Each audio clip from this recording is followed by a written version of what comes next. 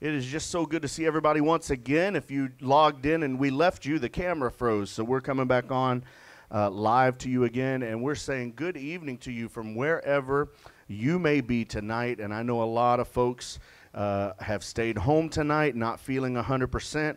Under the weather or just plain tired, and we understand that, and we're just so glad that you could join us as we come to you live from Bethel Church here in Houston. We got a beautiful live congregation tonight, but we're so glad that you joined us as well. And so brother or Sister Crystal wrote there's no sound, so y'all let me know if you're still having issues. And while we do this, I would love for my wife to send my son over here for just a minute. Bub, come here.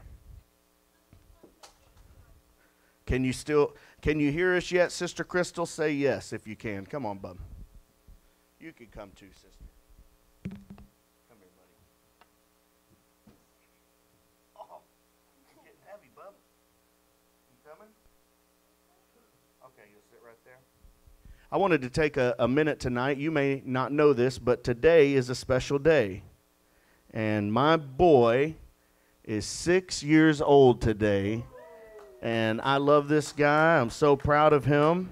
Do you want to say something to everybody watching online? Thank you. Oh, thank you. Thank you for what? Everything you do. Oh, thank you for everything you do. Well, I was just hoping that here in the sanctuary and at home, that we could just take just a minute and just sing a little happy birthday to my favorite little guy here. And help me tonight, if you will. Happy birthday to you. Happy birthday to you. Happy birthday, dear Isaac. Happy birthday to you. And many more. I love you. Do you want to teach tonight? What would you teach about? Nothing. Nothing? Okay. Well, then go on. Happy birthday, bub. Will y'all give him one more hand? Sister, it's not your birthday. Go with Mama. Well, thank you for singing to my boy. I'm proud of him. 6 years. When we first came to Bethel, he was 1 year old. So what a ride it's been. He wasn't one yet? He turned one that December. So when we came here, September 5th was our first service, and he turned one in December 9th. So we just appreciate you guys, and we love you so much. Thank you for loving our kids. And we just wanted to say happy birthday to my buddy Isaac. Let me just take just a minute to tell you if you'd like to give tonight, if you're here live in the sanctuary, of course you know that when you leave tonight, there will be a bucket there in the foyer, and you can just drop your tithe and your offering in there, and we really appreciate your giving. If you'd like to give online, you'll see right below me, there is a telephone number, which is 715-803-4772. And if you type that into your text messages and you type the number 1268773, then it will send you a secure link that you can donate, give to the church, send your tithe in, or whatever you would like to do. If you don't want to give that way, you can go on PayPal, and we are at Bethel PCG on PayPal. If you'd like to give securely that way, you can also just mail it in. Our address here, 2414 Lauder Road. We check the mail every day, either myself or Pastor Dave, and you can do that as well. Or you can go on our website, which is BethelChurchHouston.com, and give that way. Now, folks have been given, over the last month, we have seen an enormous increase in online giving, even from folks that do not even attend church here in the regular sense. That's the interesting thing about what's happening right now in the world is we're starting to see people that say they attend your church and, you know, they live in other states, but they're attending online. And it's going to be the new reality of the church. It really is. And so we welcome everybody watching online tonight. I see already a huge crowd that we have tonight watching online. We say hello to Sister Norma. We prayed for you tonight. Sister Martha, we prayed for you, and Brother Bobby. Sister Alicia told me you weren't feeling 100% tonight, and that you sounded like I did last week. So if it's my fault, I'm sorry. I love you, and praying for you to get better. And we prayed for Sister Crystal tonight, and she's online with us, and also Mary Richter. Good to see you tonight. Let me mention one thing really quickly, if you don't mind, and then we'll get into the Word. And this is something that Sister Alicia reminded me that I needed to announce. We have decided for Christmas, there's a few kids in our church that we really want to step up and help. Otherwise, they may not have a Christmas at all. So we're going to adopt some families, some kids. We're going to adopt some kids for Christmas. And if you would like to help with that, whether it's you go by, we already have a list of what they ask for, and Sister Alicia can get that for you. Or you can just say, hey, here's some money, and I want you to go get something for those kids. How many are we, babe? I know at least, I think there's 6, right? Yeah. And then we also were approached by the Dream Center. You probably remember me talking about the Dream Center a few weeks ago when they donated some food to us for Thanksgiving, and we were able to bless a lot of families with that. And so they came back to us here last week, or maybe they called me probably Monday, and asked if we could help sponsor a kid. So we are going to sponsor another kid through them. So over the next few weeks, if the Lord lays it on your heart, you can contact us, and I can give you an item that you can go pick up for a kid. Or if you just want to say, here's a little donation. I think Sister Alicia and Sister Christina Michaud, Sister Christina hit us up, and Brother Scott tonight. I hope you don't mind me saying this, but they wanted to help a family, and they didn't even know yet, because I haven't announced it, that we had some families in need. And so Sister Christina and my wife are going to go shopping. Doesn't it sound like a terrible thing, ladies? They're going to go shopping on Monday.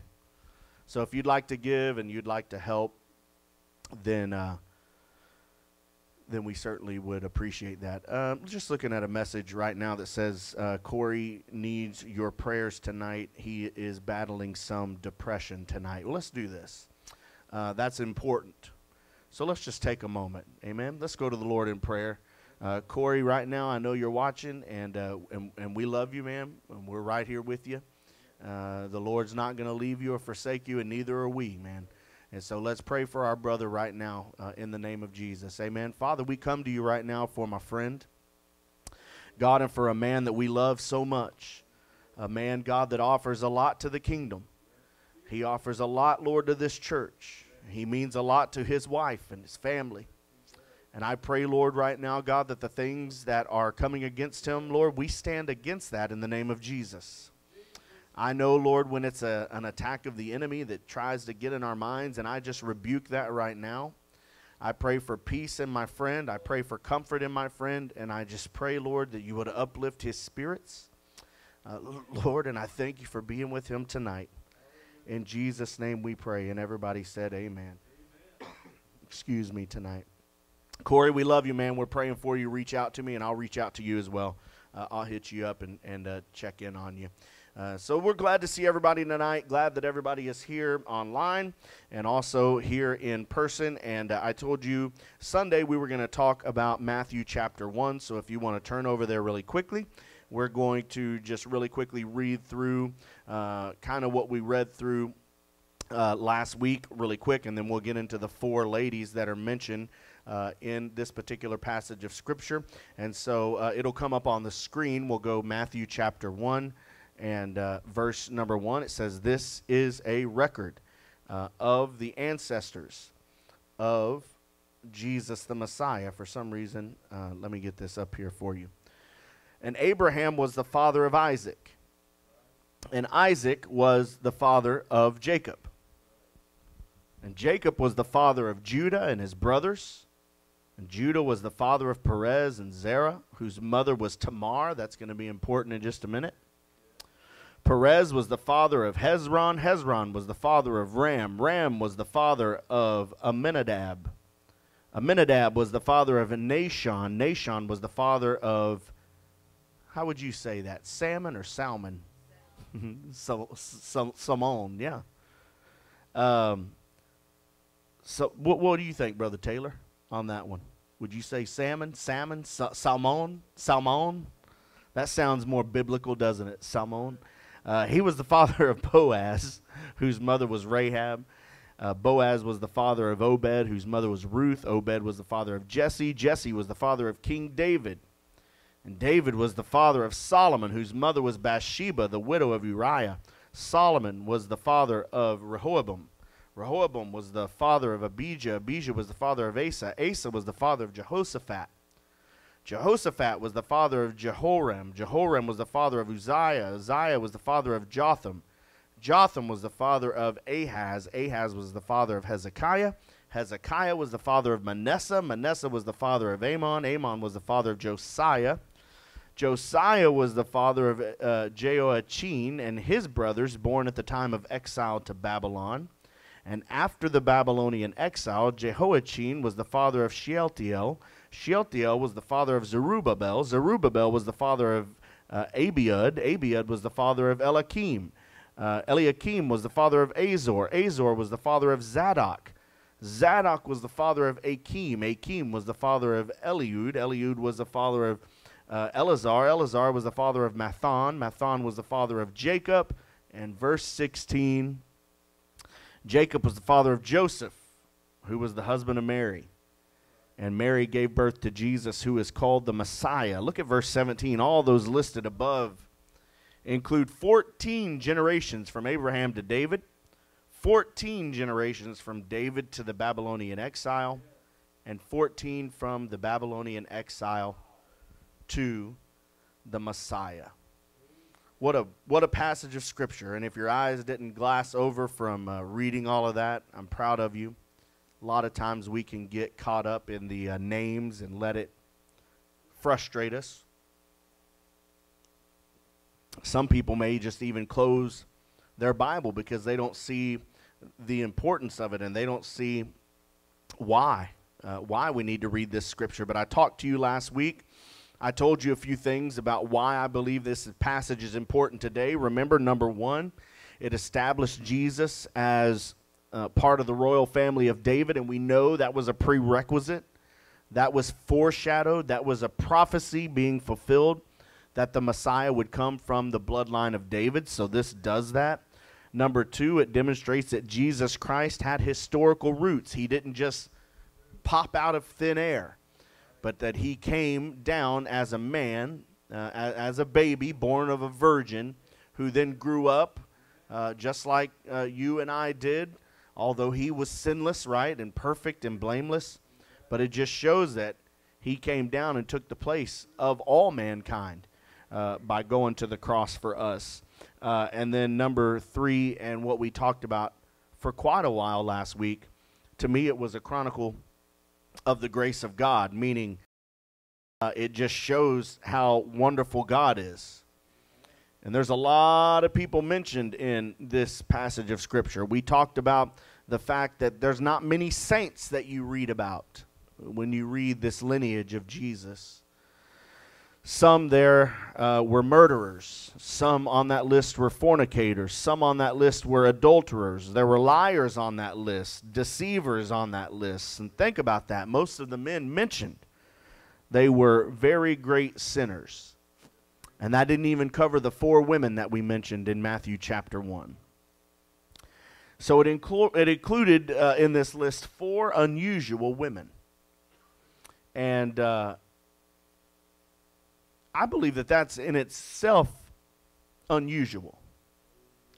Because typically when Jews did a genealogical record, females were nowhere to be found. They just weren't on it. We know in biblical times, and thank the Lord. Thank the Lord it's a new day, right, ladies? And I believe in the church world today that women are now receiving the respect that they deserve. But in biblical times, you know, the woman's place was not prominent. And it's the same when we're talking about the genealogical records of that. So we look at these four women just really quickly, and I'm seeing folks joining us from all over the state. Hey, Tommy Montgomery, love you. Glad you're here with us from Corsicana, actually from Purdon, Texas. We're glad he's with us, and appreciate you guys as well. But let's look at this. Let's look at these characters. The four women that were included in the family tree of Matthew 1, they were Tamar in verse 3, Rahab, verse 5. Was that verse 5? Either way, let me say this. It was Tamar, it was Rahab, it was Ruth, and it was Bathsheba. And all of them were very unlikely people. And with the exception of Ruth, really, none of them possessed a character that you would be proud of.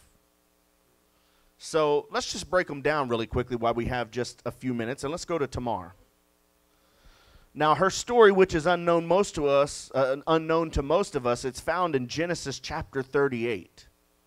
So if you wanted to, after today, we're not going to take the time to read that, but if you want to write that by her name in Matthew chapter 1, you can write Genesis 38, and you can read all about Tamar. And it really is a sickening passage of Scripture and a sickening story. Let me give you the Cliff Notes version. Tamar was the daughter-in-law of Judah. Judah was the son of Jacob, who was the grandson of Abraham. And all you need to know about this story really is that Judah had a son named E-R. And married a Gentile woman named Tamar. Now, died, and in biblical times, when a man died, it was the responsibility of the brother to come and to take care of the wife.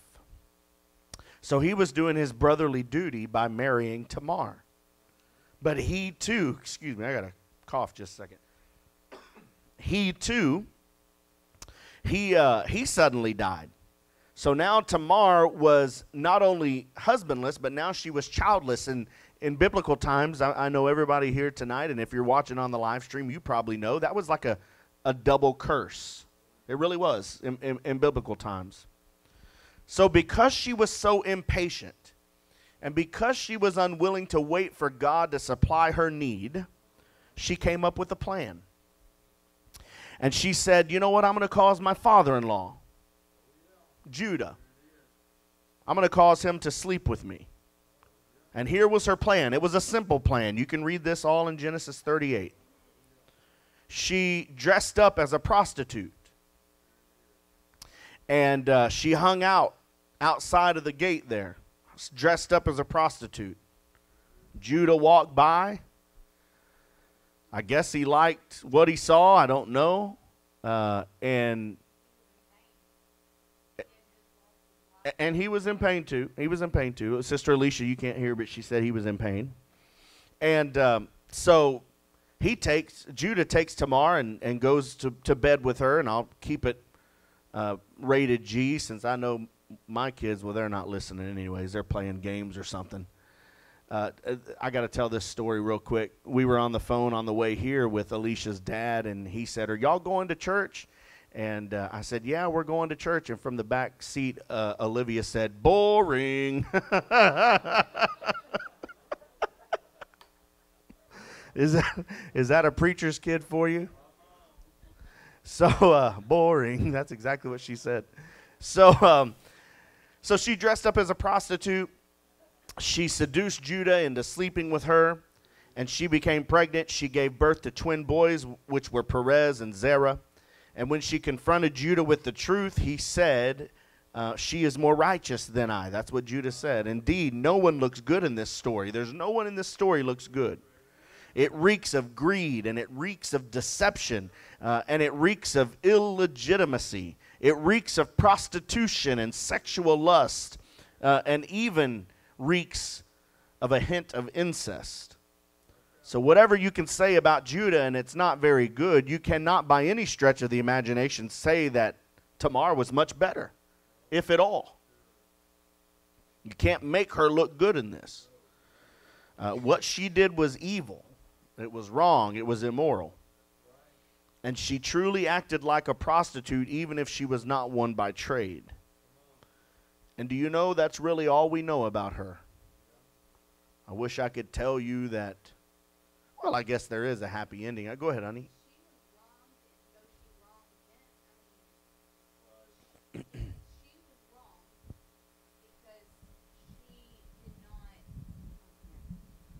She was wronged, so she wronged him, is what I was saying.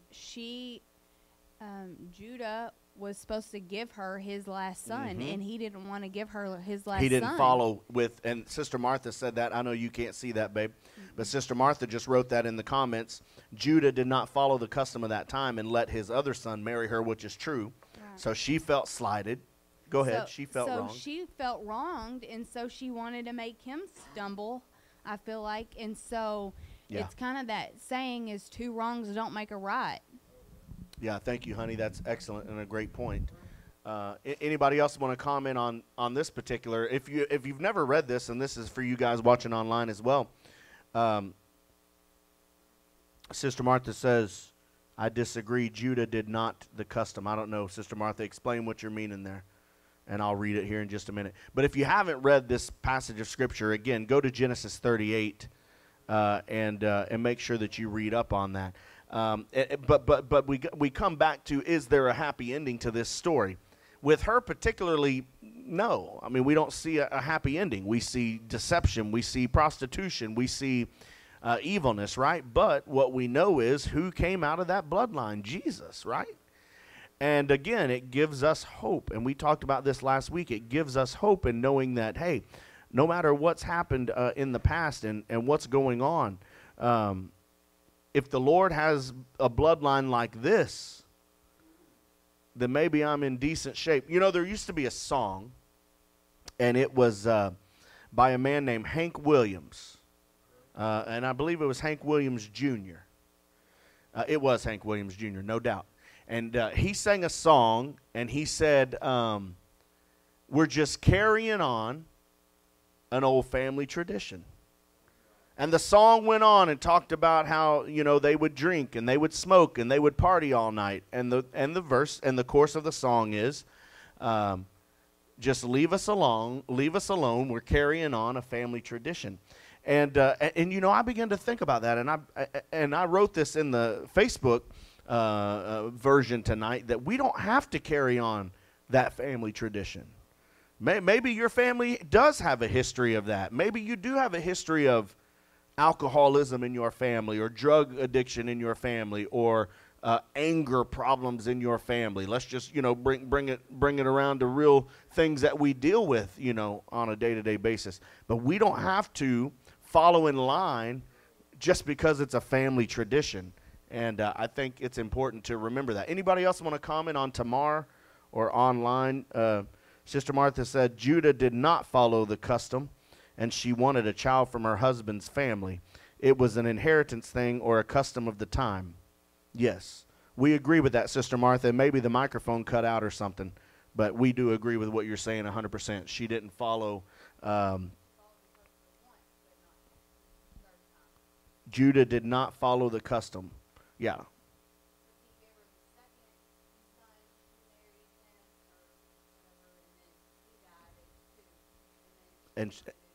And the other son should have been offered. Yeah. Yeah. I think y'all are saying the same thing.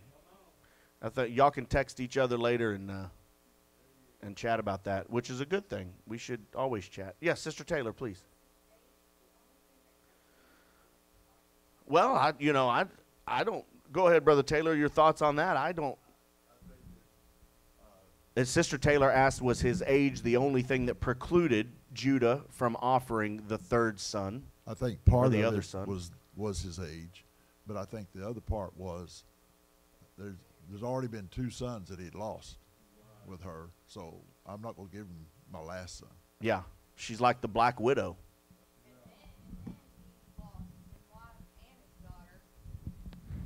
Just the last son. Yeah.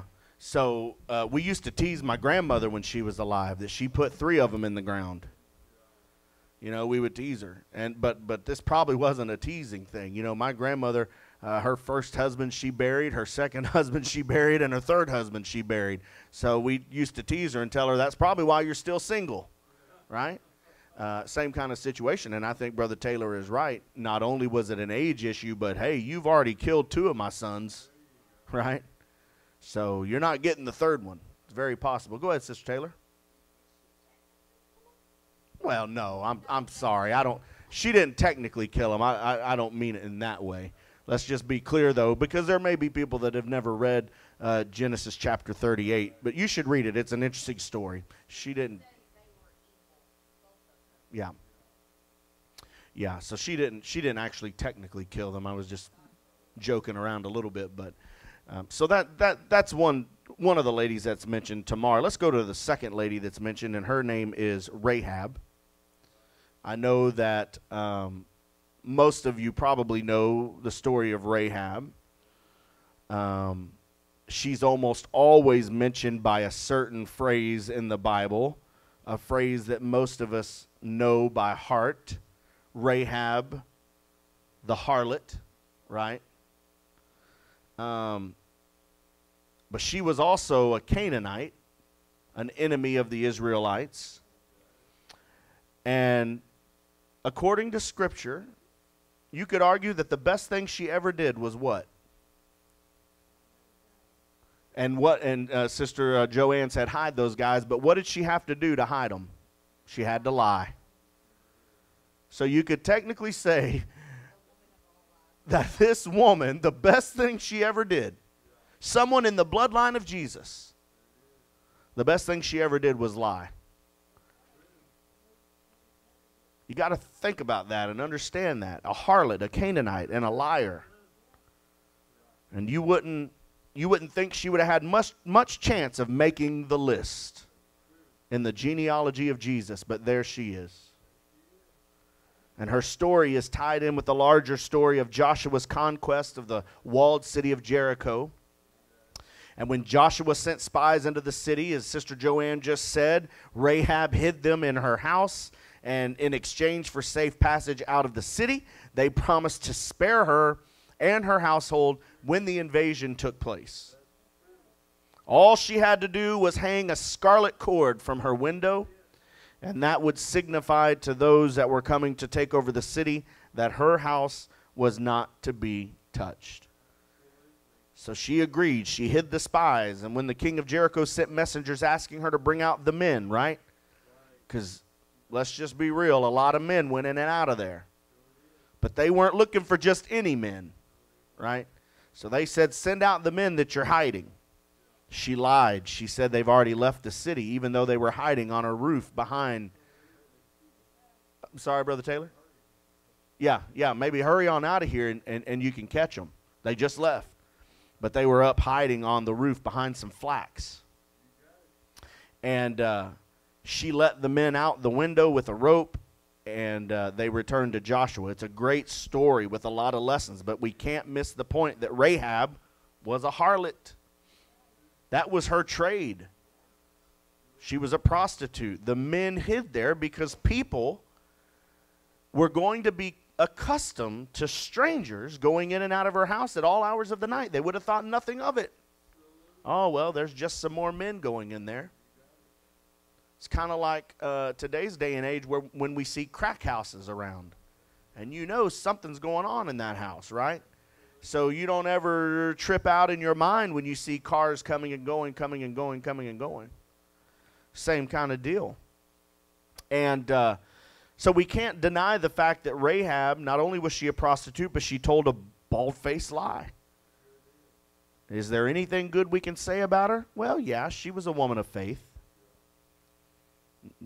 You don't have to take my word for it. If you look in Hebrews chapter 11, you see this scripture, by faith, Rahab, right? That's what Hebrews 11:31 says. So her lie was motivated by her faith. It's not a practice that I would condone or tell anybody to participate in. It was by faith that she hid them, Brother Taylor said, and I agree with that. And when the invasion came, she was spared, and in the course of time became the great-great-grandmother of King David. a prostitute, a Canaanite, and a liar, but also a woman of faith. And she became the great-great-grandmother of King David. And she made the list. And she's a part of the family tree of Jesus. Let's look at the third lady. Her name is Ruth. I'm hurrying.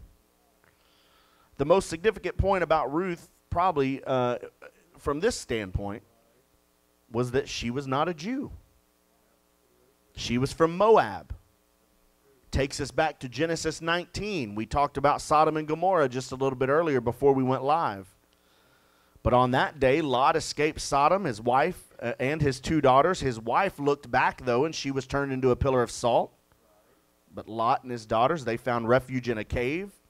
His daughters had been badly affected by their time in Sodom because they conspired to lure their father into sleeping with them.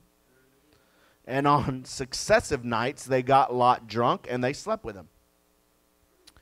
Both sisters got pregnant. They gave birth to sons, one named Moab, the other named Ammon. And these 2 boys, born of incest, they grew up to found nations that would eventually become both incredibly evil as well as bitter enemies of Israel. The Jews hated the Moabites and the Ammonites, and they wanted nothing to do with them. So the book of Ruth, which bears her name, it tells of the romance that blossomed between Ruth the Moabitess and a man named Boaz, the Israelite. And they were a very unlikely couple. But in God's providence, they were brought together in marriage. They had a son named Obed. He had a son named Jesse. He had a son named David, making Ruth David's great-grandmother. And that's how a person from the hated nation of Moab entered into the line of the Messiah. What an interesting thought that is. And through the kinsman redeemed, yeah, is what Brother Taylor said, yeah. And to think, though, that for Israelites, because they couldn't stand Moabites, and to think, though, that someone from that bloodline would have creeped on in. Is there an importance behind that, in your opinion? Go ahead, Brother Taylor. Is there an importance, the fact that now we have someone from another bloodline in the bloodline of the Messiah? Go ahead, Brother Taylor. Well, if you go back and you begin to read through all of the kings, it's just like over and over and over. And they did evil in the sight of the Lord, and they did evil in the sight of the Lord, and they did evil in the sight of the Lord. And he told them, said, you don't marry outside of your nation. Well, as they did evil, of course they did. They married other people. Yeah. But then you see Jesus with the woman at the well. That was a Gentile. Moabites was a Gentile. And so eventually the door is open to the Gentile nation, because the Jewish nation was rejected by Christ. And so the Gentile nation was also grafted in as a Jewish nation, because Gentiles, and she was a Gentile that made it into the bloodline of Christ. And it probably is the most important part of Matthew chapter 1. It really is. Ruth is probably the most important part of Matthew chapter 1 because of what Brother Taylor just said. It now allowed the Gentiles to be grafted in, meaning, hello, that's us. We don't have to be of Jewish background now to be in the bloodline of Christ. Now Gentiles were in that bloodline as well, and that's us. And thank God for that, right? Let's talk about one more, because we've already went over time tonight, and I want to be respectful of your time tonight. So the last woman in some versions of the Bible is not mentioned by name. In the NLT that I read you, she is mentioned as Bathsheba. But the way in the other versions that you know it is Bathsheba is because she is recognized as the widow of Uriah, the widow of Uriah. And so the story, of course, you know, let me give it to those that may be watching tonight and aren't familiar with this. The story of Bathsheba's adultery with King David. It is so well known that a lot of people may not need it repeated, but you understand that David saw her showering on the top of the roof, He tells his people, I want her, bring her to me. She's already married. So, of course, he puts her husband on the front lines because he knows what? He's going to get killed. So, we can easily say that adultery was only the beginning of the relationship with David and Bathsheba. Before the scandal was over, it included lying, it included a royal cover-up, and ultimately murder. So as a result, go ahead, Sister Joe. And the baby was, yes. And that's where I was going to head there. As a result, the child conceived that night, died soon after birth, and then David's family and empire began to crumble. Now, we know eventually David married Bathsheba. They had another son by the name of Solomon, who was the wisest, the Bible tells us, the wisest man that ever lived, right? So quite a result for a union that began in adultery. It really is. So there's dirt all over this episode. But don't miss the main point that I want you to see tonight as we wrap this up. Bathsheba still made the list. She's still mentioned in that Matthew chapter 1. The whole reason we started this study 2 weeks ago was because I was hoping to help you to see some stories about Christmas that get overlooked. We all know about the manger. We all know about the angel. We all know about Gabriel. We all know about Mary, the Virgin Mary. We all know the stories. But a lot of people skip Matthew chapter 1, and it's probably one of the most beautiful. If you keep on reading past where we stopped today, probably verses 18, 19, somewhere in there, it goes on to tell you the Christmas story. And this is one of the most important things about the Christmas story. Because what does it tell us? It tells us that we can belong to the kingdom of God. Okay? We can. No matter what your past, no matter, it tells us that Jesus was born for all of us. And that even if there were some unsavory characters in his background, that still didn't stop the plan that God had for his life. So let's transpose that onto ourselves. Maybe you have some unsavory characters in your background. Maybe you have a family tradition that's not one that you're proud of. But the good news is, you don't have to stay there. Amen? These were 4 unlikely women. Tamar, who had incest, immorality, prostitution, and a Gentile. Rahab, who was a harlot. She lied. She was deceptive. She was a Canaanite. Ruth, a woman from Moab, which was a nation born out of incest. Bathsheba, adultery. 4 unlikely women. 3 of them were Gentiles. 3 of them involved in some form of sexual immorality. 2 of them involved in prostitution. 1 of them was an adulteress. But all 4 were in the line that leads to the Messiah, Jesus Christ. That's amazing. So why would God include women like this on the list? It's not only the women, ladies. I'm not picking on you tonight. It's Abraham, it's Isaac, it's Jacob, it's David. They were sinners too. So why include people like that? Brother Taylor, please. Go right ahead. I believe we hear people and we witness to people, and they'll say, oh, I've been too bad for God to accept me. You don't know what I've done. Well, are you a liar? That's already in the family. Prostitute, that's already in the family. Yeah. A deceiver, they're already in the family. A murderer, already in the family. We already got them. Because God forgives. And God still today forgives sin. When we are faithful and just to repent and accept God, he's faithful and just to forgive us of every sin. To forgive us and cleanse us. Amen. Of all unrighteousness. What a great point and what a perfect way to end this. It just proves and it shows and it tells us and it reinforces within us and it confirms within us that, hey, this family's pretty messed up already. So adding another messed up person to it ain't going to hurt a thing, right? If somebody walks through that back door, maybe they're a drunkard. Guess what? We've already got drunkards in the family, right? Maybe they've experienced adultery in their life. Guess what? Been there, done that. Bought the t-shirt.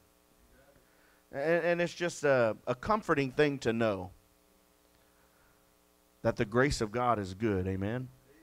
And no matter what happens in life, we've already got it in this royal bloodline. And as Brother Taylor just said, if we're faithful to repent, right, he's going to cleanse us of all unrighteousness. Praise God for that. Sister Martha said, this just goes to show that God can work wonders with worldly people regardless. He can. He sure can. All right. Any other comments tonight? We love you guys. Thank you so much for joining us online tonight, and thank you guys for joining us here in person. We appreciate you so much and are thankful for everything that you do here at Bethel Church. We'll be, excuse me, I got to, I don't want people to think I'm dying up here or something, but I've got a cough. We're going to have a good day Sunday, so come on back and be ready for our Christmas party Sunday night at 6 o'clock. Everybody's welcome. Even if you don't attend church here, just shoot me a text and come on in. $15. We're going to have barbecue catered in, and it's going to be a fun night. Love you so much. We'll be back here 10 a.m. Sunday morning. Sister Annette East will teach our discipleship class, and then we'll have a wonderful time. We're going to have a special guest worship leader Sunday morning because a lot of our praise team has prior commitments this weekend. So we're going to have a special guest worship leader and a special guest drummer this weekend. So come on, be a part of it. It's going to be a great weekend. We love you. We're praying for you, and we will see you soon. Thank you so much for joining us tonight. Amen.